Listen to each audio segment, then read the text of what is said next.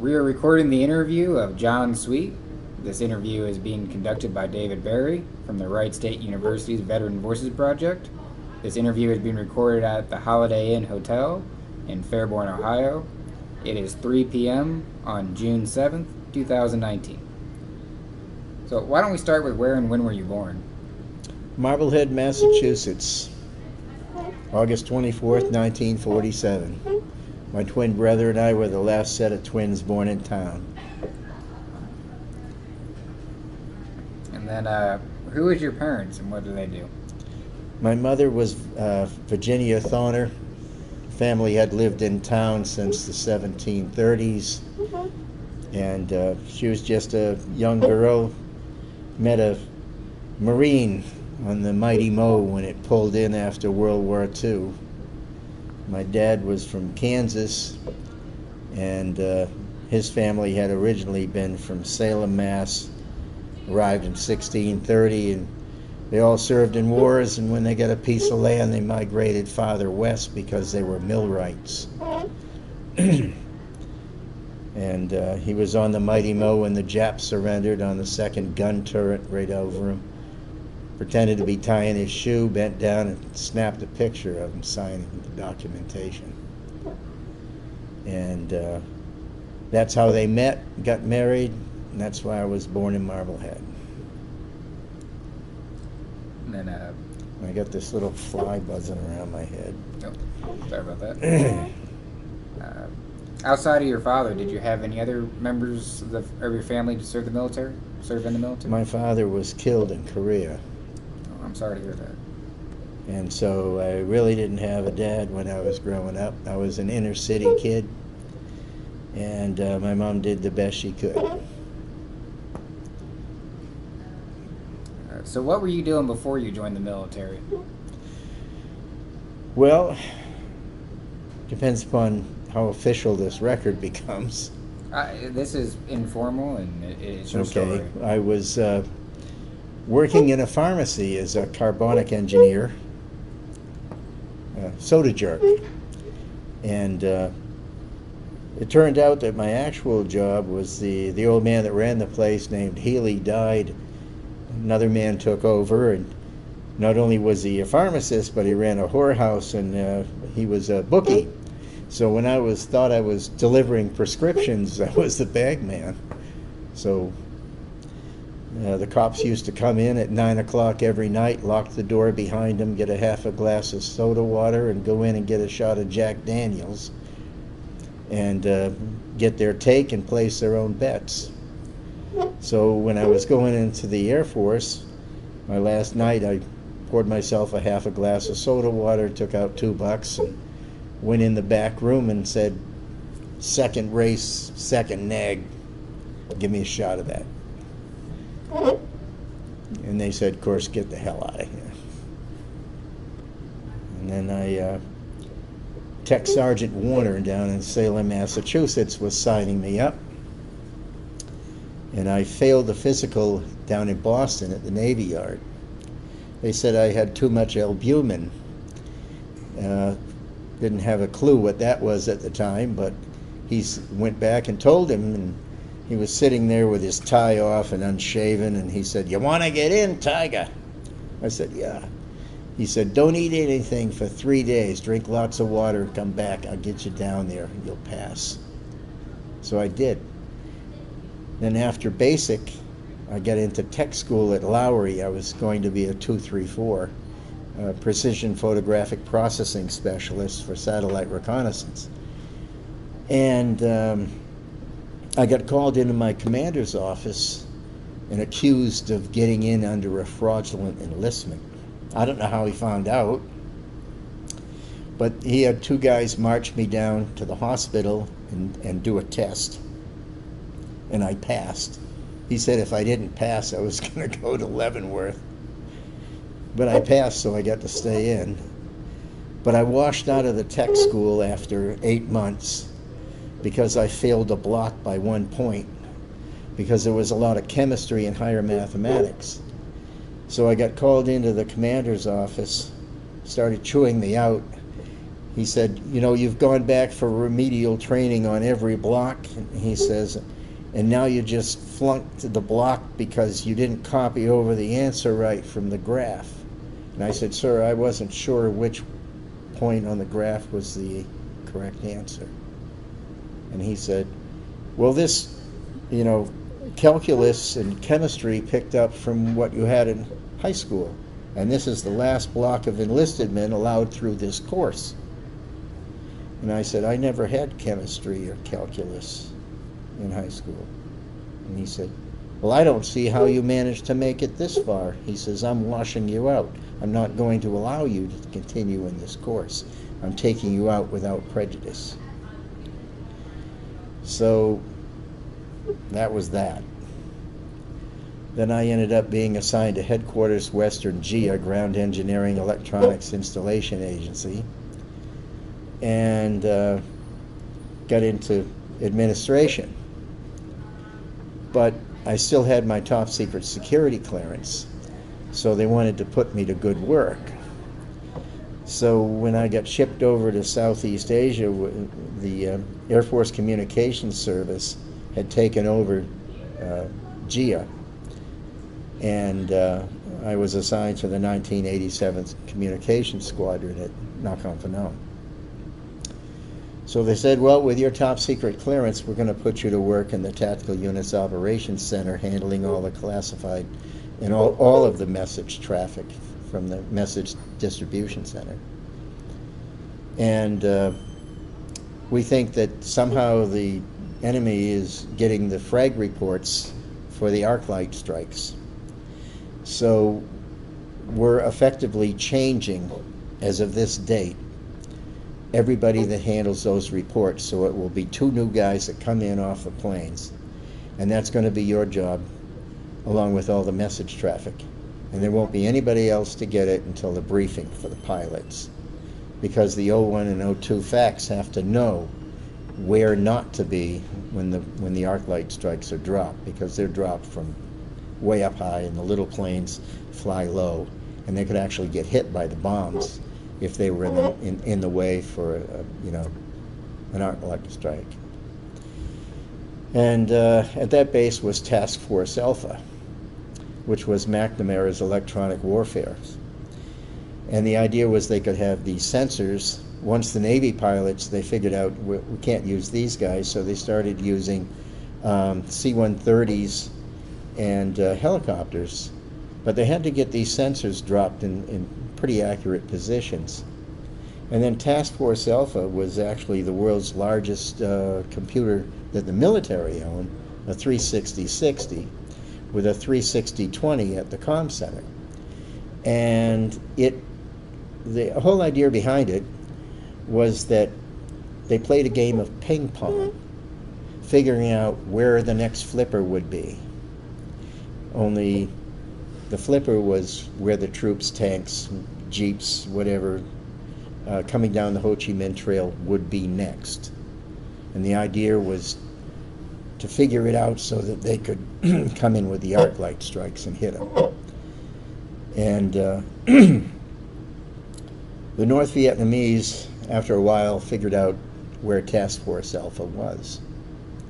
One of the O2 FACs, who I won't identify, was shot down. He was with the 23rd TAS. He was shot down in Laos. Spent 6 months in a cave, one of only 2 or 3 men to ever get out of Laos, because they were basically a Stone Age people, and you'd been killing them, and they didn't take prisoners normally. But he was taken up to the Hanoi Hilton after a while. One of his greatest fears was that the Americans would bomb the hell out of him on the way north to go to the prison. But he made it up there, and then they beat the shit out of him until he finally identified every single building at Nakhon Phanom.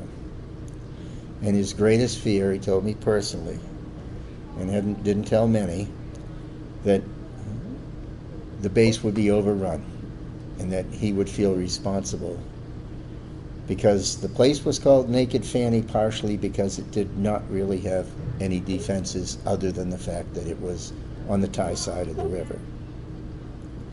But Nakhon Phanom was well known to be surrounded by what they called Thai communists. But Isan, the whole northeast section of Thailand, if you look at a map and you look at what Laos looks like, you'll notice almost immediately that the eastern part of Thailand cuts into the center part of Laos, because the Thais made a deal with the French and they took that part of Laos. The river, the Mekong, was the highway. In Europe, rivers are borders between countries, but in Asia, the rivers are the highways between peoples. So all these people had their cousins, their brothers, everybody else on both sides of the river. Well, some say 1898, some say 1908, but whatever year you look at, all these ethnic, tribal people, various ethnics, the Thais never went up there and helped them. They left them like living strictly Stone Age like they were for centuries. No roads, no electricity, no hospitals. But they did put in teachers and police and military. So the Pathet Lao came across the river and said, "Fight with us. We'll get our country back." But to the American soldiers sent off there as 19, 20-year-old GIs, we all got brochures, "Welcome to Thailand." Well, we're not up with ethnic Thais. We're up with people that don't speak Thai. They speak Phu Thai. They speak various tribal dialects. Sometimes they can't even understand each other 2 villages away. And they had taken some of these people to China and trained them as insurgents, worked with the North Vietnamese. The Vietnamese lived in town as well. 1/3 of the people in Nakhon Phanom were Vietnamese refugees from the first Indochina War who had fled across the border into Thailand, but they weren't accepted as Thai citizens. So they lived along the banks of the river and couldn't even own the property. They were just squatters. Well, it didn't take much effort for the North Vietnamese to reach that community, especially since Ho Chi Minh officially now has been recognized as living in the small village just a mile away from the gate of Nakhon Phanom Royal Thai Air Force Base. It's been opened up, and General Lederholt, who led and set up all the Lima sites in Laos, working with Bill Lair, commanded the 56. And he went back with me in 2002, signed the guest book after it had been officially sanctioned by the North Vietnamese as where Ho lived between 28 and 31. And he signed it with the following: if Ho Chi Minh had been on our side, we would have won the war. Downtown, there's a clock tower that's famous. All the guys called it the Ho Chi Minh Clock Tower. When I went back in '97 on my first trip to find the orphanage that we assisted during the war and brought Santa Claus, I was on my way to central China by invitation of a deputy secretary of the party. And I managed to get up into Nakhon Phanom. The Thais had started sending commercial planes up twice a week. And I managed to find Father Kai, who ran the orphanage. But now he was Archbishop of Thailand. Spoke 7 languages, all fluent: Latin, English. We went downtown and I asked him, "What does it say in the 2 languages on the clock tower?"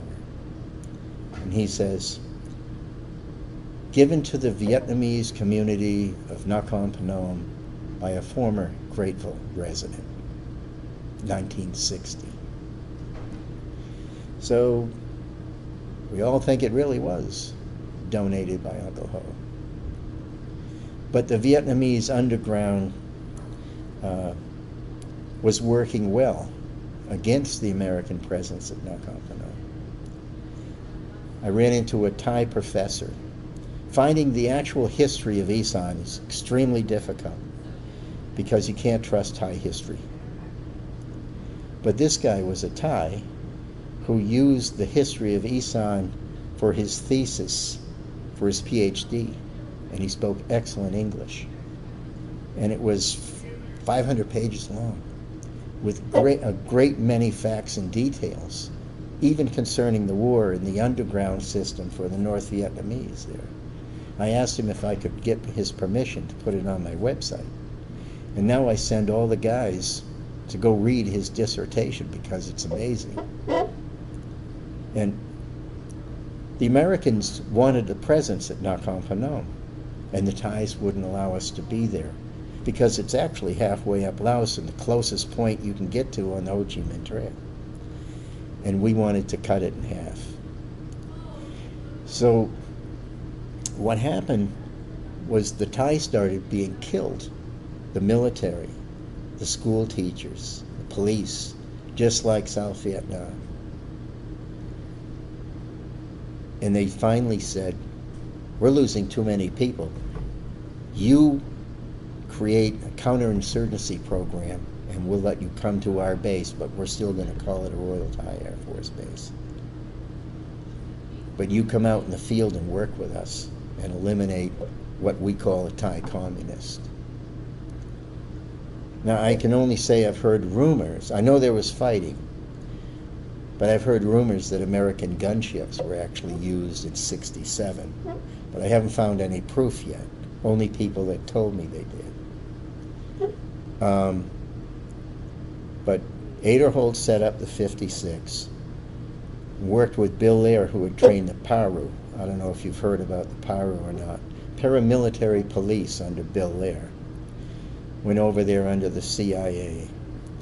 And Bill set that up and ran it, and Heine set up all the Lima sites. And they were working for Sullivan, the ambassador in Laos.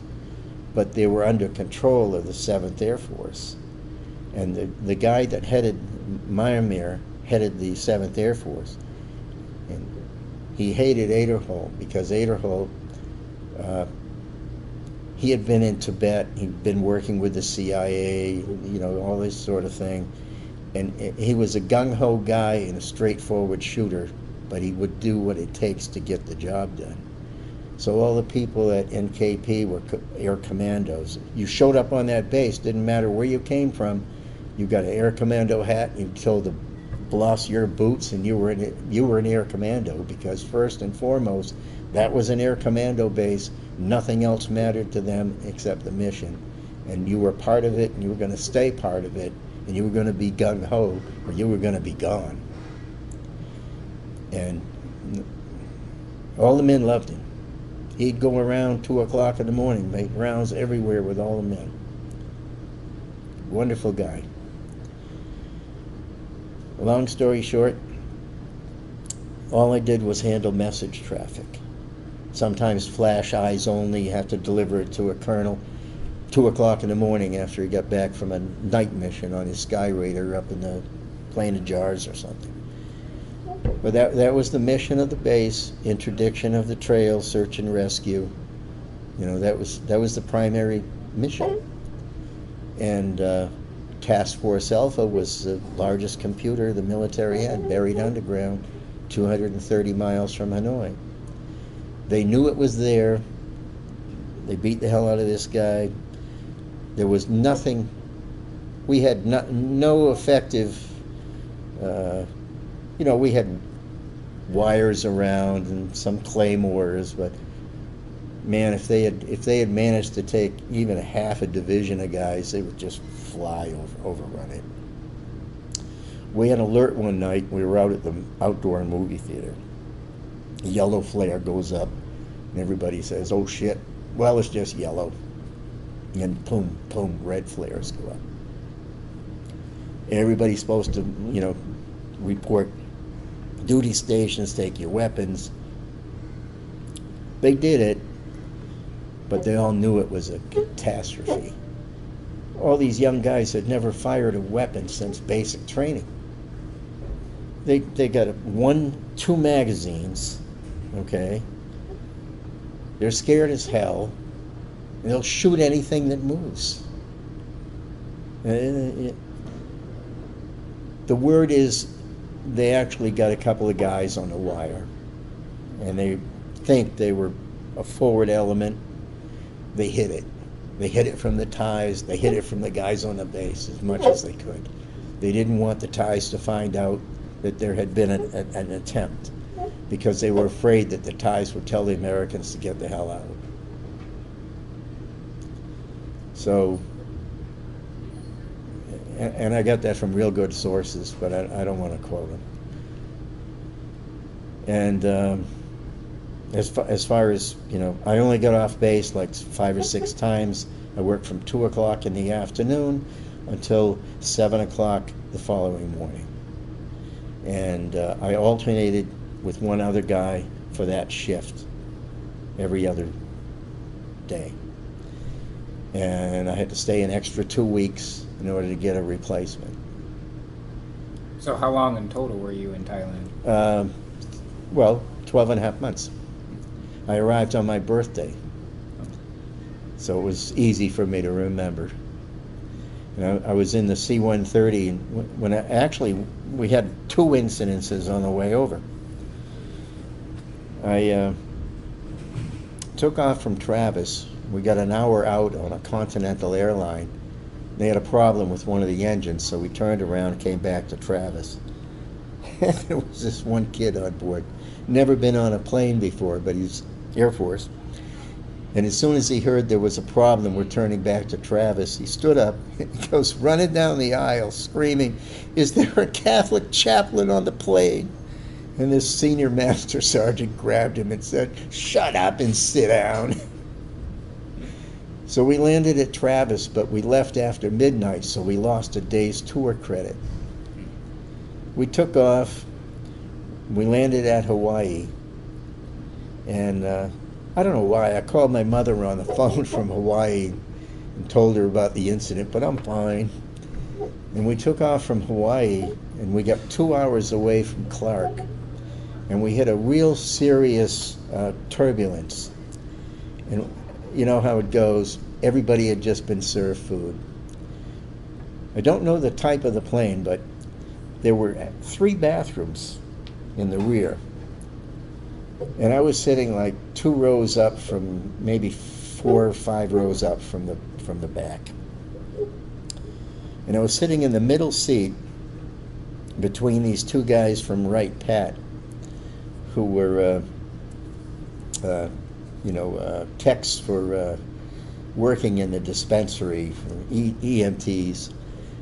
And I had just undone my seatbelt. This is my luck, when we hit the turbulence. So I grab onto the arms of the chair, but they come up. So I'm going up in the air holding on to them, and the guy pushes me back into the seat next to me. And he says, "Don't panic." And I said, "I'm not panicking, I'm just reaching for the seatbelt." Well, there was a stewardess next to us. She got slammed up against the roof. And she stayed there for a while. I mean, we dropped a long way. And then she slammed down into the floor. Well, when you come out, you go up and down a second time. So Tech Sergeant reached across, straddled the seats and grabbed it, and so she wouldn't go up and down a second time. But it was, we found out it was actually kind of too late for her. She'd already had a broken back when she hit. But she was still alive and everything. The other stewardess had landed and had a slash to the bone straight like this across her face. And there was one guy, there were 3 guys in the crappers, and everything in the crappers came up and down. And they were in 1505s, which are tan-colored, like your fatigues, sort of. And they were just covered. And the guy in the middle couldn't even come out because the woman with the broken back was in the way of opening the door.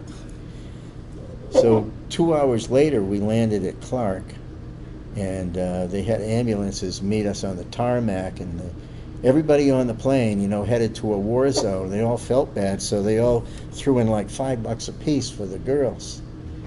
But we never heard what happened afterwards. I tried to find out a couple of times, but it was so many years later that I couldn't find out any information.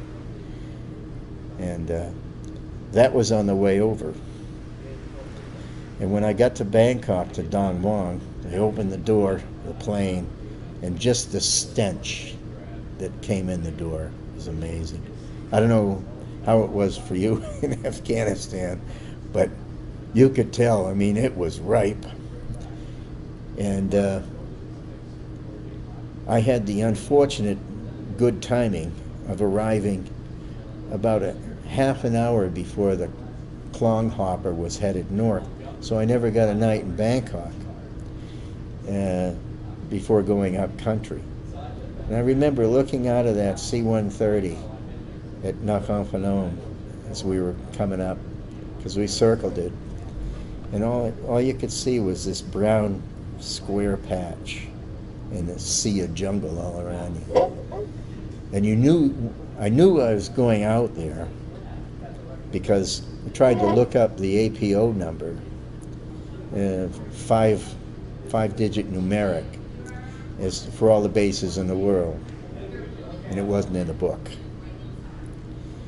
And as I say, I had a classified clearance, so Tech Sergeant McDonald says to me, "Must be in the other book," which was confidential. So we opened that one, and there it was. And Staff Sergeant Tucker says to me, "Ooh, you're going out there." And yeah, NKP was out there, but it was the best assignment I had in the military, and I think you'd find every single guy that you interview say the same thing. So that's part of some of the memories about getting over there I thought I'd throw in. You must have more questions, but I want to make sure I have... No, I mean, this is all about your story and how you want to tell it. Okay, so... I can sit back and listen and let you go on, or... Okay. So, you know, we had... one prank we like to pull on the new guys is we had these bugs that the Thais used to eat, and they'd collect them with plastic bags and a flashlight in the klongs, and they called them rice bugs, but actually they were a form of large brown cockroach, and they used to walk sideways like crabs, and they're attracted to light. That's why they had little flashlights.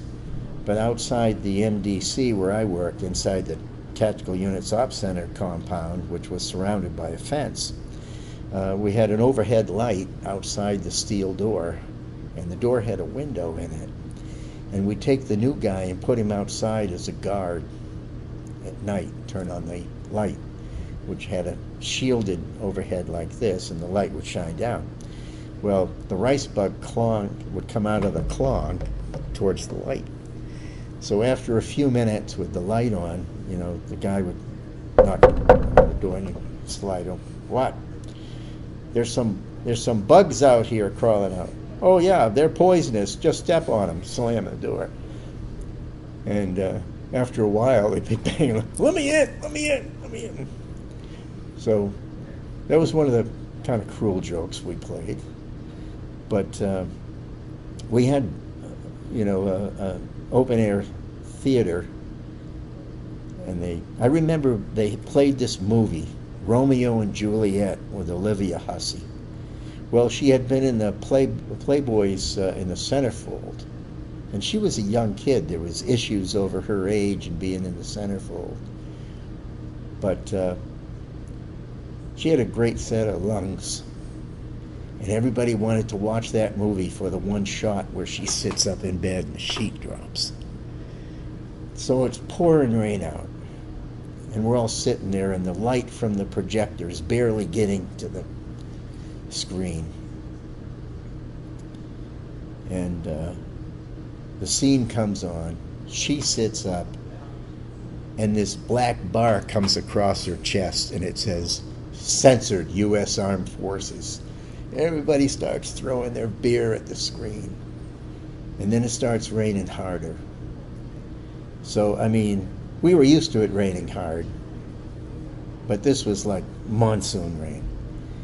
And it started raining so hard that the light from the projector couldn't reach the screen. So at that point, people started going up by where the projector was, and the projectors had a little shelf over it, probably, I don't know, 4 feet wide. And all these guys are trying to get underneath it. I mean, you're already soaked, but at least you're not getting beat to death. And a guy says, he was a captain. He says, it wasn't supposed to rain tonight. Somebody else said to him, how the fuck would you know? And somebody else said, he's a fucking weather officer. So they pushed him out so he couldn't be underneath you. One night, I was down at the post office, and I had a few beers, and there was this captain. And somebody must have hated the poor bastard, because he was down on his hands and knees, and somebody gave him the mailbox in the bottom right-hand corner of the post office. And of course, it's only a little box this big. I don't know what you guys had. And it had a little dial on it, A, B, C, D, E. Well, he was so drunk that all he could do was stare at the letter that he wanted, and he couldn't remember the code to open his box. And he's crying. So, I come walking by, and I said, what's the matter, Cap? Oh. You want that letter? Yeah. Picked up a rock. Now, I'm half in the bag, too. Picked up a rock, smashed the shit out of it. He reaches in, gets the letter, and he says, thank you. So, I mean, it's dumb stuff like that. Oh, I got another one. This is even funnier. I'm walking towards the Tuac to go to work. And we all had these Air Commando hats. You've seen probably some of the guys with the green hat. Looks like an Aussie hat, similar. Well, most of them here have repros because the original ones are pretty well shot. I do have my original one. Every month we would put a black stripe on the front of the hat, so people could immediately tell if you knew what the hell you were doing, what was going on. So I'm walking down. I had like 9 stripes in my hat, and I'm walking towards this lieutenant who's in stateside fatigues, starched, okay, with bright silver wings. Nobody wore that stuff. He just got there. And nobody saluted. And he passes me. I'm not going to salute because we don't. And he salutes me. Okay, well, this is great. The FNG saluting me. So I didn't want to get in trouble, so I saluted him back, lefty. And of course, at that point, he stops me. Sergeant. I turn around and, yes, sir. And he says, the sun was in my eyes, and I thought those marks on your hat that you were a captain.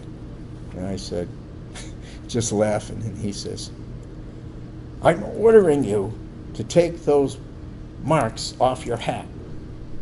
And the only time I ever said no to an officer was then. I'm just still laughing. I said, no, sir. And he said, I'm giving you a direct order to take those marks off your hat. And then Colonel Kovacs walked up, my commander, and he looks at, and this guy goes immediately to a salute to Kovacs. Kovacs looks at him, looks at me, puts his hands on his hips, and says, what seems to be the problem here, Sergeant Sweet? Because he knows he's new. In the meantime, the lieutenant's looking at Kovacs, who's there with a great big handlebar mustache, which is unauthorized, and black marks all around his kernels. And the guy goes, swallows hard. And I says, might as well play with it. I said, oh, nothing, sir. The FNG just doesn't know what's going on. And he says to him, oh, And he's still holding the salute, waiting for the return salute. And Kovac says to him, "Oh," he says, "I see that you just arrived, didn't you?" "Yes, sir." He's still holding the salute. So he says, "And I see you're a pilot, aren't you?" He says, "Are you a Sky Raider pilot?" "Yes, sir." And he says, "Well," he says, "you know what Sergeant Sweet does?" "No, sir." He says, "Well, it's his job to go and pick up your hotshot ass when you get shot down. Now, if you piss him off, do you think he's going to want to pick you up?" But Kovacs knew I didn't do it. Anyway, that was funny. As far as the mission, you know, it was a sad thing when guys got killed because they flew off and didn't come back. If they couldn't get picked up, it was a death sentence usually. And we had one mission where they had fought real hard to get this pilot out, and they worked it, then worked the SAR for days. They got in there, and of course they were doing a lot of suppressant, and then a lot of CBUs dropped, and a lot of bombs going around everywhere, trying to, you know, keep these people away from them.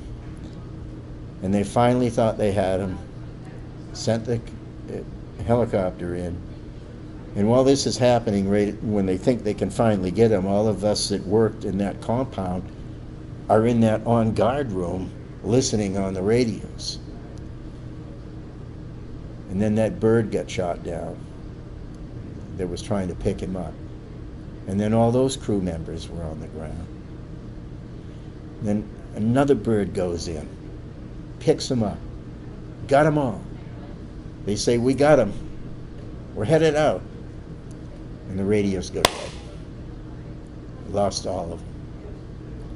That was probably the most tragic moment that I can remember. And we were all helpless. Couldn't do anything. You know, they were miles away. And the master sergeant that ran the radios just went nuts. Picked up the chair and slammed it into the radios. And the rest of us did, you know, get out. So it was pretty sad. A lot of the guys didn't know what was going on. A lot of the guys that worked on the base, you know, I don't know why they didn't know, but the planes came back, shot up. They thought they were fighting in South Vietnam. They didn't know. We had Lao troops being trained. We had Thais being trained. We had shot up Laos coming back in planes that they were supposed to go to Udorn, but sometimes it was closer to go to NKP. We only had a, dispensary, little clinic, and yet they were so shot up, they'd haul them in and try to get them treated there. But when they take them off the planes, they'd immediately put them they had 2 blue buses with blacked out windows, and they'd put them on that and then haul them over. They didn't want people to know. Everybody's job was in a compartment, and we were all kept separate. My hooch mate for a year actually worked at Task Force Alpha, and his job was repairing radios at Task Force Alpha, but he couldn't tell me what his job was. I couldn't tell him what my job was. He finally went onto my website, and I hooked up with him 3.5 years ago, and he's been a visitor to my home. I've taken him around New England. I've been out to Oregon. His only stipulation was, don't tell my wife and kids what I did when I was there. So it was a very different kind of place, but everybody worked together, and the mission was the primary focus. There was very little problems with black and whites on the base. I saw there was nobody there when I was there that I ever heard of that was smoking any dope. Now, I understand from others later that that was the case. Once they knew the war was lost and they were just like cannon fodder leftovers, then yeah, the attitudes changed. But it wasn't that way when I was there. I had two friends, one named Cross and one named Hillary. And Hillary was black, Cross was white, and they were across from each other. They worked on the helicopters. So I was walking in front of my own hooch one day, and there was this tall black guy that I never saw before in my life. I think he only had one stripe. And we're walking by, and he looks at me and he says, "Yo mama." Okay. I said, "Yo mama." And we're just walking by. So then suddenly he wants to fight. Well, I'm a little shit. He was a big, tall guy. So Hillary was a staff sergeant, jumps in front, and he was a big guy. And he says, "You want him, you got to give through a piece of me first." And the guy says, "Well, he said your mama." And he says, "Well, you said his mama first." And the guy says, "So?" Like he's entitled. And that's the only incident that I actually had. But I got along good with, I had a lot of, guys that were, it didn't matter to me if you were black or what, it just mattered how you treated somebody. Except the only guy I ever saw get in trouble was a new guy that was working the day shift in the MDC. It was a staff sergeant named Slota and a black guy named Lincoln who had just arrived. And the phone rang, and he picks up the phone and he says, "Yeah, my name's Abraham Lincoln." Slams it down. I said, "Who is that?" He's, "Oh, some wise ass said his name was Hebel," whatever. I said, "Oh, shit." He said, "What?" I said, "You'll see." Well, this guy, Hebelgruber, was a colonel that worked in the DO's office, right, 50 feet away. So he comes banging through the door, colonel does, almost ripping his name tag off his own shirt. "You see that name, Sergeant?"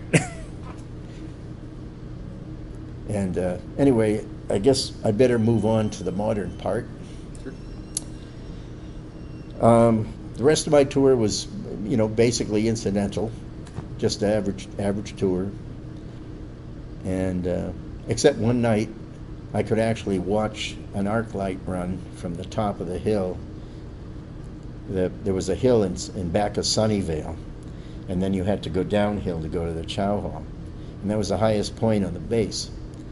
And you could see and hear, this is midnight or so, when I went to midnight chow, you could actually hear, and barely hear, but you could hear the arc light strike, and you could watch that line of fire just running up on the other side of the border.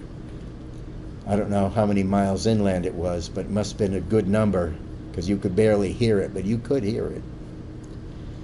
And the end of the war, there was actually a pretty good-sized battle on the other side of Taquet, but not when I was there. There was fighting there early in the war at Zepone, and I've been all through that area since the war was over. But in '97, I went back and found the priest, and then wanted to find a way to help him more. And I stood on the last of the PSP from the pier steel planking, which was still there from where the Jollies parked. And I thought, I got to do something for these guys that never came back. Got to find a way for these guys to get back together. And got to find a way to help the kids. So when I got home, like God helps you when you do the right thing. You don't even have to ask him, he'll just do it. The Air Commando Association asked me to write an article about getting back there. And the editor said, "If you don't write it, I will." And nobody likes the way he writes, so when I wrote it, I thought of the idea of, if I could get Father Kai out there and collect some of those stones from the underlayment, from where those planes park that are covered with that, they're lateralite with the red dirt and the grease and the oil from the planes. If people send in a donation to help the kids, I'll send them a rock.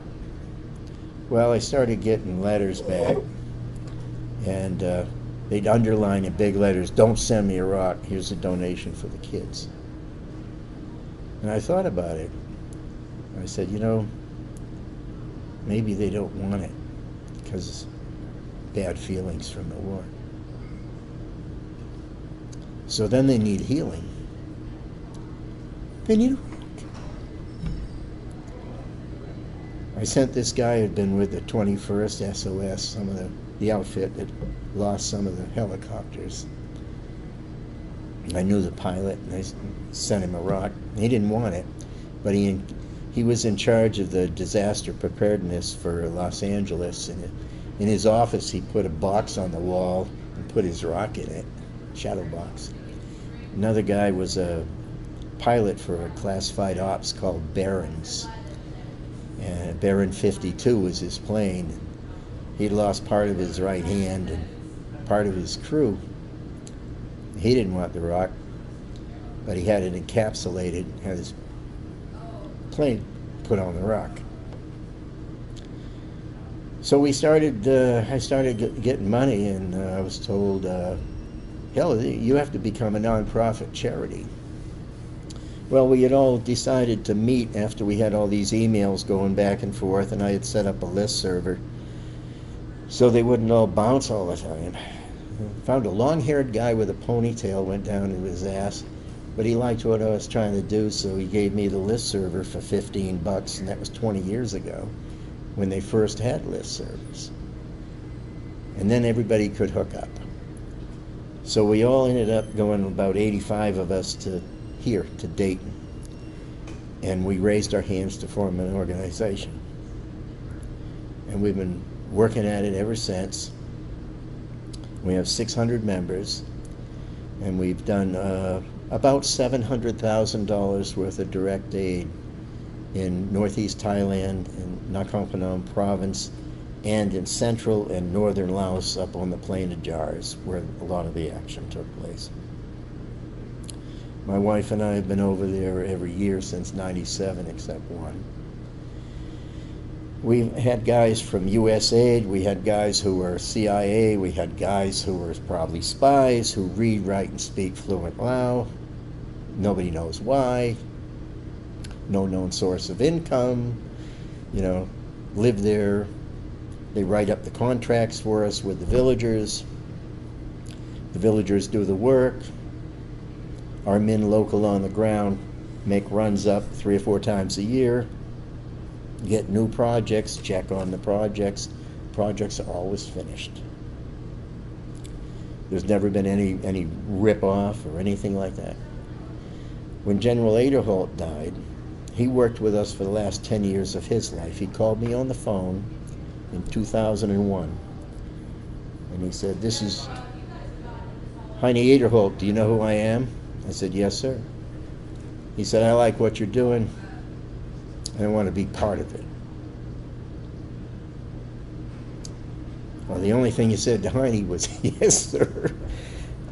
So he raised $60,000 over the years by putting requests for funds in the Air Commando newsletter. Everybody loved Heine. They'd do anything for him. So, matter of fact, he told me he loved me a week before he died. And that really special to me. He went over with me twice in 2002 and 2006, and we had a hell of a party. The locals came out, and they brought the old trucks out, they brought the jungle bands out. They had flags and banners all over downtown Nakhon Phanom to welcome the Americans back. But when push came to shove, we wanted to put a monument up in town. We worked at it for a year and a half, had it designed by a professional architect. We wanted to recognize the Thai and American forces that were lost, because there was 20,000 Thais picked up, called the Queen Zone, or known as the 333, that were fighting for the Americans, sheep-dipped. And a lot of them didn't come back when Mang Sui got overrun. But the American public knows nothing about those people.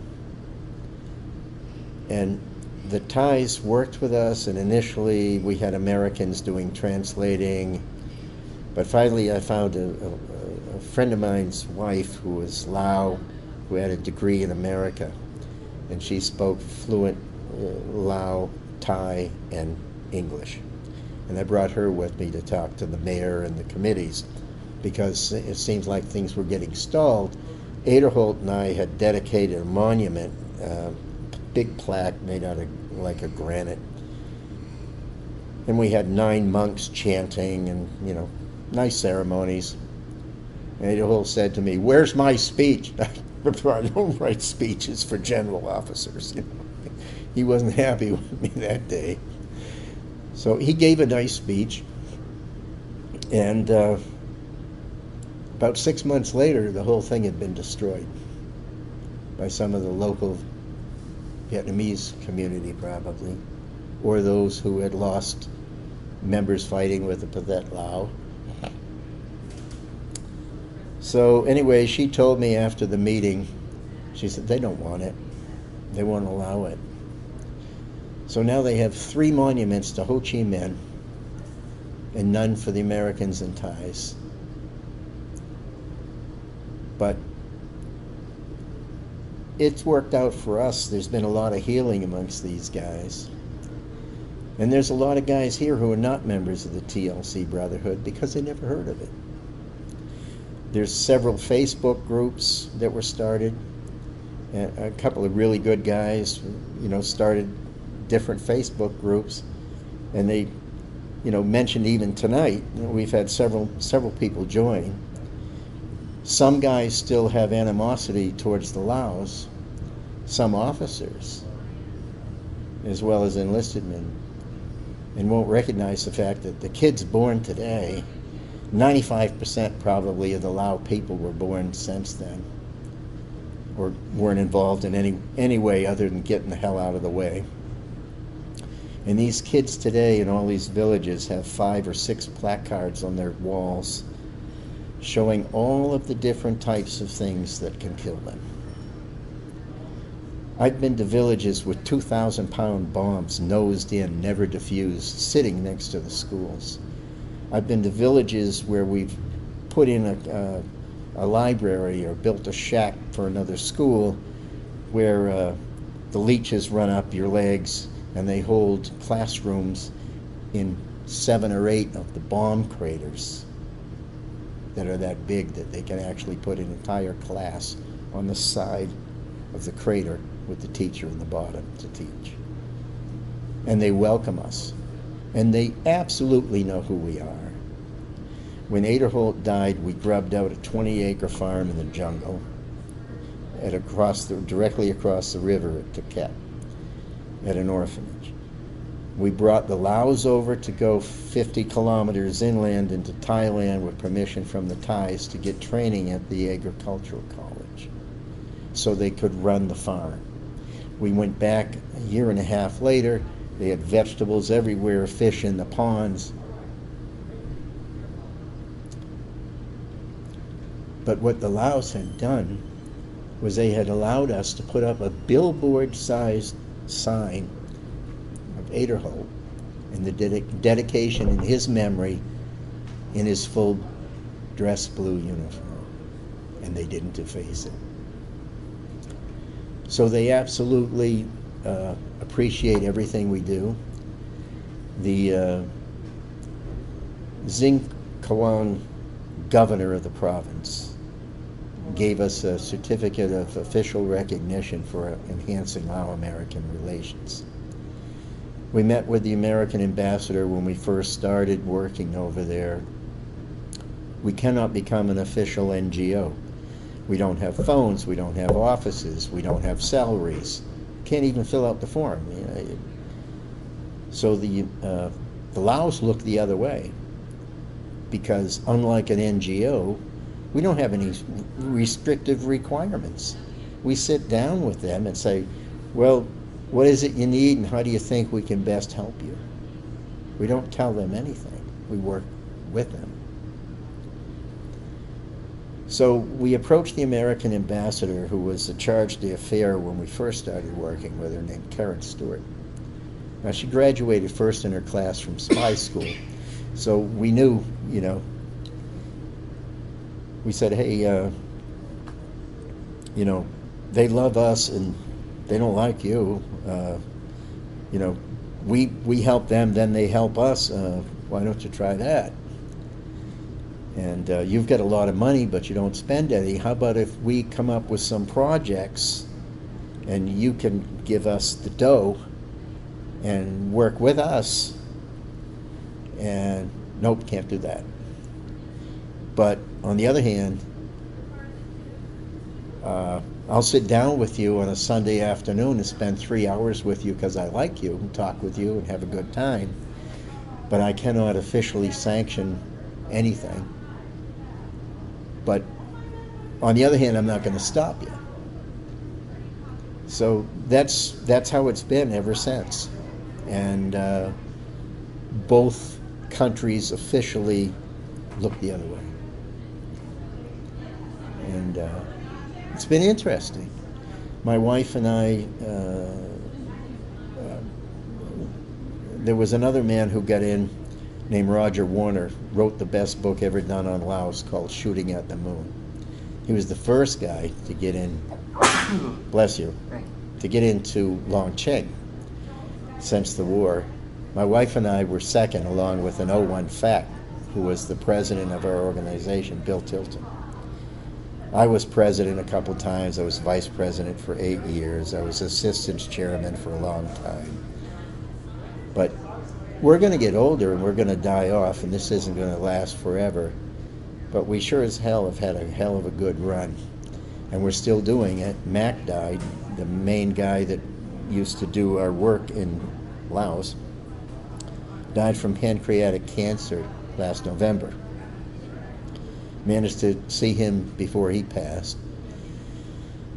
And I don't have any immediate plans to go back again. I'm getting older. I've had cancer. I have lupus and Crohn's. Had to give up my motorcycle. I'm getting weak. I'm sorry to hear that. Yeah, my wife liked to ride on the back of my 1200 and fall asleep. And I mean, a crazy little bastard. Sometimes I'd go through the mountains 70 miles an hour through thunderstorms, and the speed limit's 35, but I'm trying to get out of the storm. Just couldn't even see the double line by my feet. It was raining that hard. But, you know, I like the adrenaline surges, and I love the bike. That was the first thing I did when I got back, was went out and bought a motorcycle. You like the adrenaline too. So basically, that's you know, there's a lot more stories I could throw, but you know, you got other things to do, and it's. But this is probably the best organization you'll ever find, as far as guys who had actually served over there and in this sort of an environment, and yet they got the heart to raise these kind of funds and do that much good. I guess that's about it, unless you got some questions. No, I mean, you pretty much covered everything and more that I would have asked. I'm very grateful to have done this interview with you, and I just want to say thank you for taking the time to do everything it is that you're doing, and thank you for taking the time to do this interview, and thank you for your service. Well, thank you very much.